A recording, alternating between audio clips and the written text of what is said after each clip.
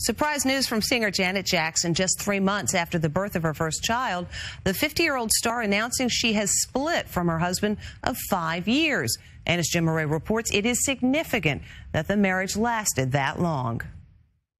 Just 3 months after giving birth to a baby boy, Janet Jackson and her billionaire husband are calling it quits. It's just 3 months after they welcomed their son Isa, so no one was really expecting this. People magazine says Janet was fed up with her husband trying to control her life.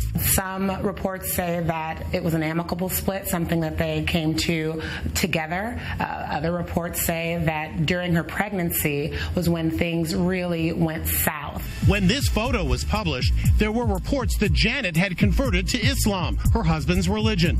She has never confirmed nor denied the reports. I thought it was important that you be the first to know. The very private pop star surprised many when she released this video last year, announcing she was pregnant at age 50. My husband and I are planning our family.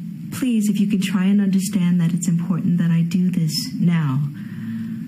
I have to rest up doctor's orders. Wissam Almana is said to be worth about $1 billion from his family fortune. Janet is said to be worth $150 million. This was her third marriage. The couple reportedly has a prenup that would give Janet hundreds of millions of dollars if they remain married for 5 years. The couple married in 2012. Chang Rickert is an expert in family law.